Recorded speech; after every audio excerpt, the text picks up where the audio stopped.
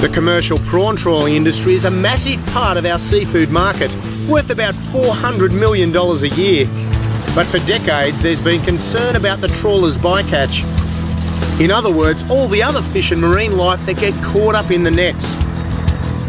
So fishery scientists like Matt Broadhurst are working with trawler fishermen in New South Wales to find ways to reduce their bycatch without reducing the number of prawns.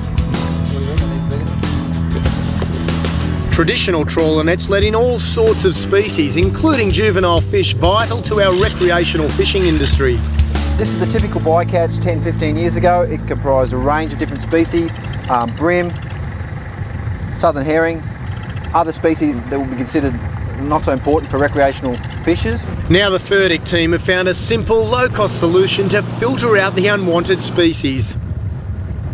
By inserting this bycatch reduction device, which basically mechanically separates the catch, organisms or animals such as bream are unable to pass through the bars, and so they're directed out of the net and they escape. And that results in a reduction of around about 90%. Any small fish left are sorted in water, then released, so their chances of survival are high. Scientists have also designed special square mesh panels, so any undersized prawns can easily escape the nets. In the end, it's all about ensuring the future health of our fisheries.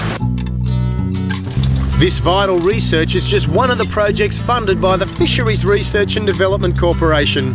For more details, go to their website.